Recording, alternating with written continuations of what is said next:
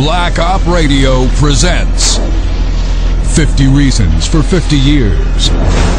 Why the Warren Commission may be the greatest fraud perpetrated on the American public.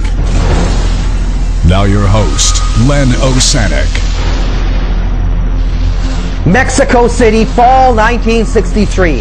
The Warren Commission claimed that Lee Oswald visited the Cuban consulate and the Russian embassy in an attempt to secure a visa to visit Cuba. But where's the evidence? No photos, no audio recordings, no positive identification. Researcher John Armstrong explains. My name is John Armstrong, and I'm the author of the book Harvey and Lee. There is no definitive proof that Lee Harvey Oswald went to Mexico City. I believe the whole thing was staged. The CIA had the Cuban embassy phone conversations taped in 10 different places. They had the Russians' phone conversations taped. There was a lot of discussion, especially the HSCA, about the cameras that were all around the Cuban embassy and the Russian embassy. These were called pulse star cameras. And the telephoto lens was focused on the entry door to the Russian and or Cuban consulates. Not one camera. There were 2 at the Cuban consulate, and I think there were 3 at the Russian embassy. Strangely enough, the CIA, through the testimony of David Atlee Phillips, the cameras were not working on the days that Oswald visited the Cuban consulate or the Russian embassy. The House Select Committee did subsequent investigations and found that they were working, and Phillips was lying. A short man with blonde hair showed up at the Cuban consulate and identified himself as Oswald. Yet there are no CIA photographs or tape recordings that identify this man.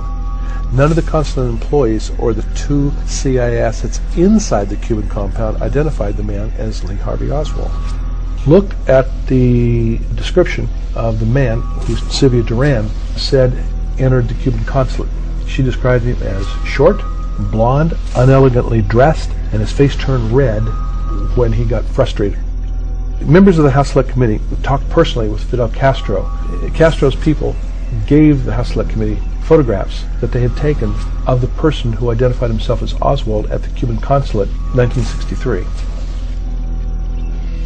When Sylvia Duran suggested Oswald talk to him about getting a visa, Oswald, he calls the Soviet embassy from Sylvia Duran's office. He made a call, talked in very, very broken Russian, and that tape recording was recorded by the CIA.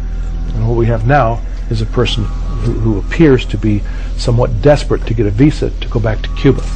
The tape recording of Oswald's voice, which was clearly not Oswald. The FBI heard it. They were of the opinion that this is not Lee Harvey Oswald's voice. And then the tape disappeared or was erased. The conversation between Hoover and President Johnson that occurred at 10:01 a.m. on November 23rd, the day following the assassination, as the 2 men discussed Oswald's visits to Mexico City. We have up here the tape and the photograph of the man who was at the Soviet embassy using Oswald's name. The picture and the tape do not correspond to this man's voice nor to his appearance. In other words, it appears that a second person who was at the Soviet embassy down there. CIA officers lied, and we now know they fabricated documents and photographs in an attempt to create the illusion that Oswald was in Mexico City.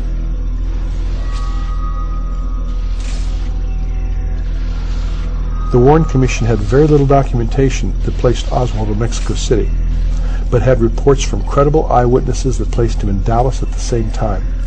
The Commission knew that photographs and a tape recording showed that someone impersonated Oswald in Mexico City, but they kept that information from the public because it strongly suggested a conspiracy. The CIA summarized Sylvia Duran's statements for the Warren Commission, removing the description of a short, blonde Oswald. The Warren Commission was not the least bit suspicious that all the CIA's photo and audio surveillance allegedly either failed or was hastily erased against proper procedure.